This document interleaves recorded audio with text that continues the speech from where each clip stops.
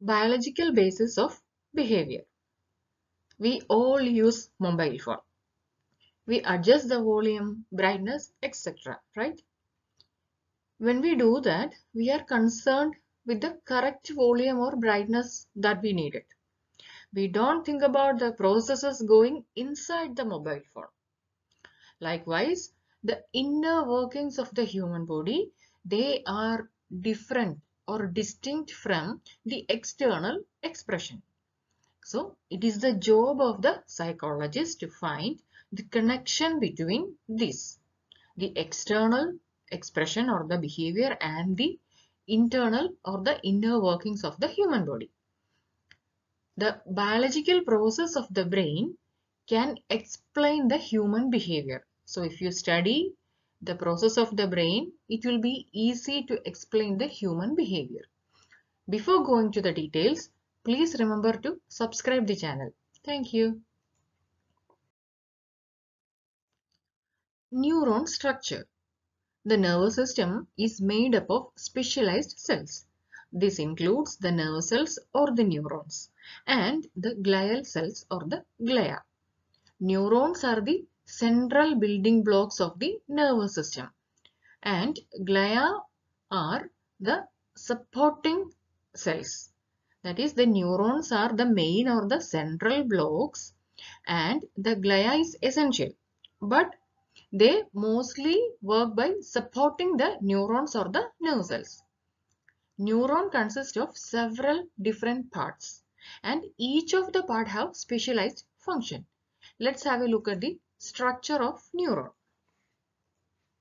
It has an outer semi-permeable membrane, then a cell body or soma, nucleus, dendrites, axon, terminal buttons, and myelin sheath. So this is a neuron. This is a picture of the neuron or the nerve cells. It has an outer semi-permeable membrane. That is a cell membrane. It is called semi-permeable because it allows only smaller molecules and molecules with without electrical charge are allowed to pass through it. That is through the semi-permeable membrane. Only smaller molecules and molecules without an electrical charge are passed through it. It stops or it doesn't allow the large particles or the charged molecules to pass through it. Then it has a nucleus. This purple color one is a nucleus and it is in the cell body. This is the cell body and the nucleus is seen inside the cell body of the soma.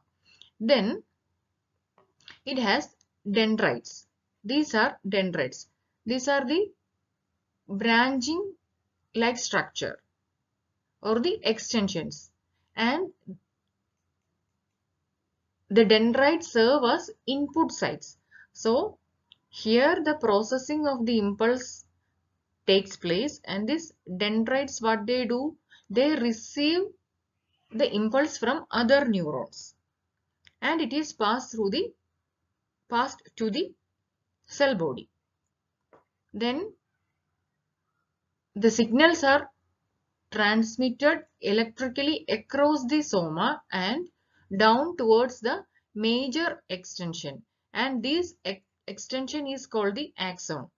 These are smaller branches known as dendrite, and these are the main extension known as the axon.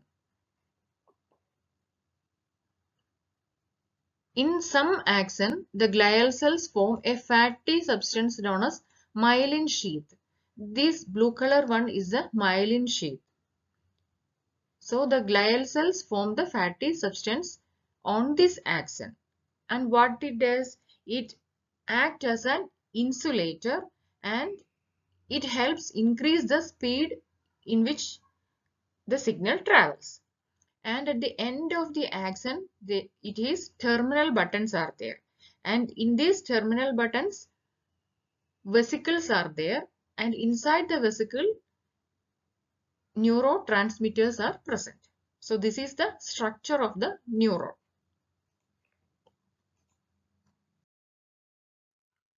Now we can see the functions of neurons. we have seen the structure of neuron and how it functions that we can see.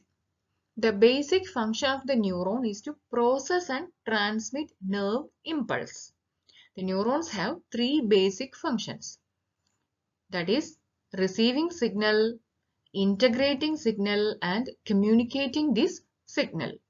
So the neurons, it receives the information, then it integrates it and then it is communicated to the another neuron.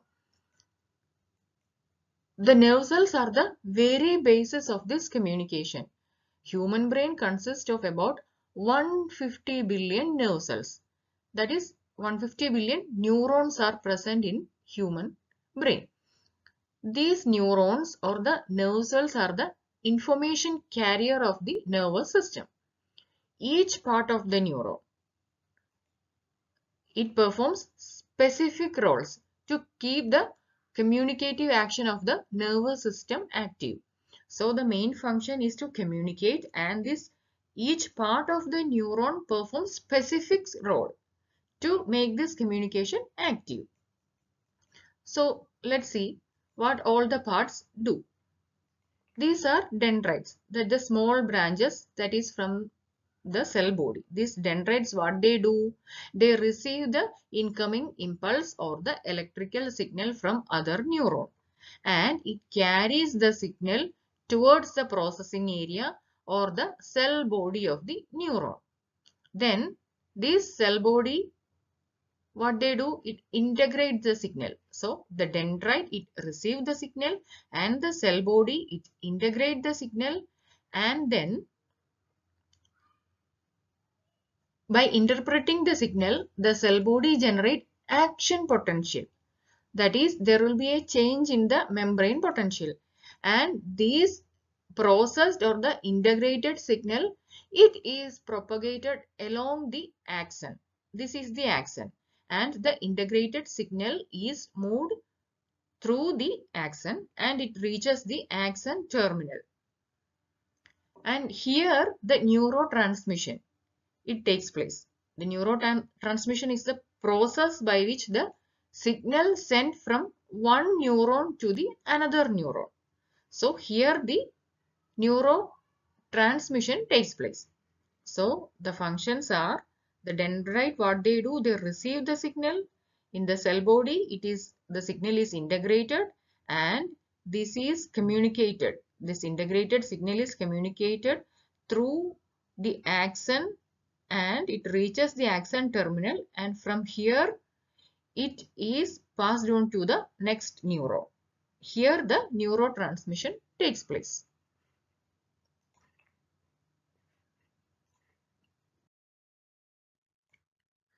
This word can be pronounced as either synapses or synapses. Here I will be using synapses.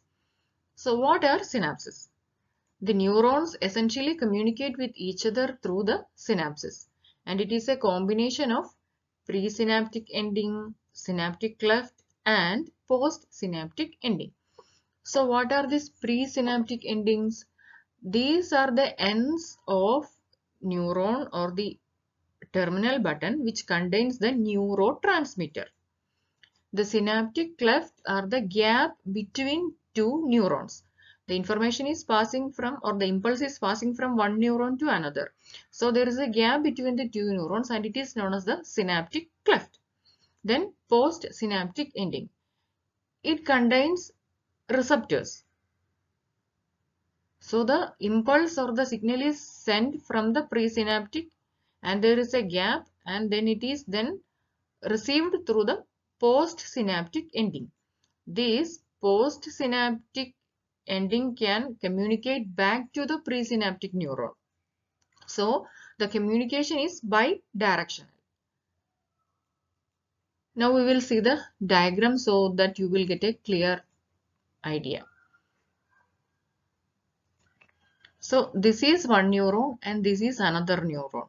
The impulse is moved or the signal is moved from this neuron to this neuron. These are the terminal buttons of one neuron and these are the dendrites of another neuron.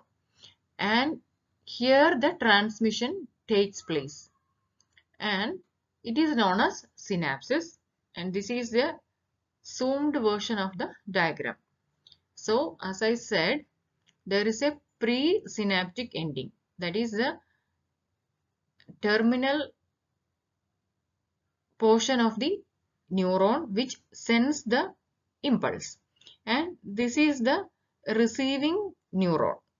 This is the sending neuron and this is the receiving neuron. This is known as the presynaptic ending and this is the postsynaptic ending.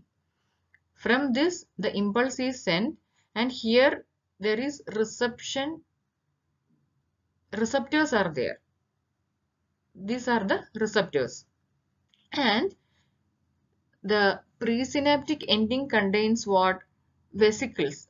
Vesicles are small sac-like structure, and it contains the neurotransmitter. These neurotransmitters are then released to this area. So you can see a gap between this. The neurons doesn't touch each other. They are separated by a narrow gap, and this narrow gap is called the synaptic cleft. So the neurotransmitters, they are released to the synaptic cleft, and then from here it is received by the another neuron. The repeated synaptic activities have long-lasting effect. That is, for example, if you are learning something, the more you study and repeat it, the more synapses are created in your brain, and it enables you to retrieve that information when needed. So learn thoroughly about these neurons, its structure, the synapses, and next is the neurotransmitter we are studying. So learn properly or repeat your learning, and what happens? Your brain will be able to retrieve the information because more synapses are created.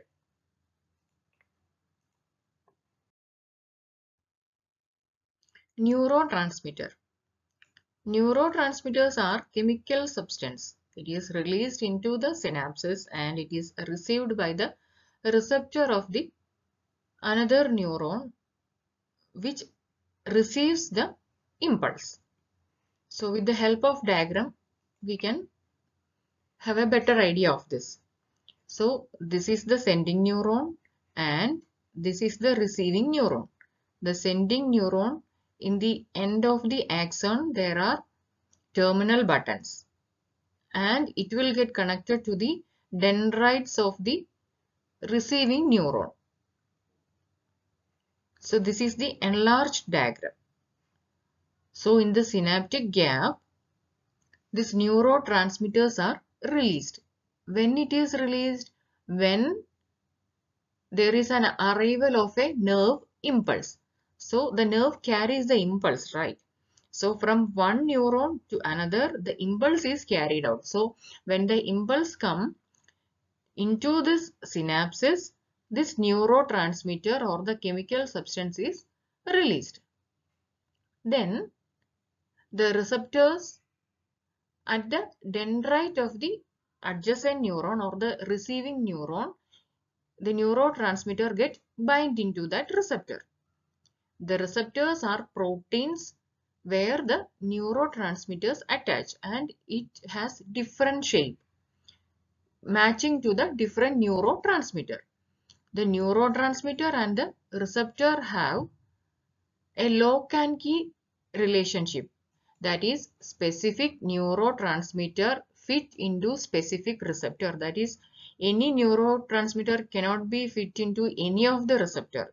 It has a lock and key mechanism, and specific neurotransmitter will fit into a specific receptor according to its shape. The neurotransmitter binds to any receptor that it can be fit into. And there are more than 40 neurotransmitters in the human nervous system. These neurotransmitters, for example, dopamine, serotonin, and norepinephrine are in charge of certain aspect and behavior of human. For example, when a neurotransmitter releases dopamine into our system, then there is a change in our emotion. So there are several different types of neurotransmitters are there, and it have different characteristics. So if a neurotransmitter release dopamine, then there will be change in our emotions. It also influence our attention. Then psychological disorders like depression, schizophrenia, etc. are associated with imbalance in one or more of the neurotransmitter system. So these are chemical substance. Neurotransmitters are chemical substance, and if there is any imbalance in this chemical substance, then various psychological disorders, for example like depression, schizophrenia, etc. can occur.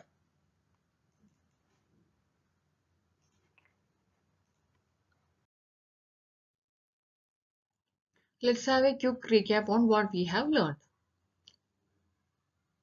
The glia and the neurons are the two cell types that make up the nervous system. The neuronal communication is made possible by the neurons' specialized structures, and the glia cells play supporting role. Regarding the structure of the neuron, the soma contains the cell nucleus, and the dendrites are extended from the cell body or the soma. It receives the impulse. Then axon. It is the major extension of the cell body. It is often covered by myelin sheath. And at end of the axon there are terminal buttons, and it contains synaptic vesicle, and it is filled with neurotransmitter. The vesicles are sac-like structure, and it contains neurotransmitter or the chemicals. Then neurons essentially communicate with each other through the synaptic gap. That is, the neurons doesn't touch with each other. There is a gap between the neurons, and the transmission happens through this gap, and this gap is called the synapses. So this is all about the biological basis of behavior. Hope you like this video. Please share. Thank you and keep smiling.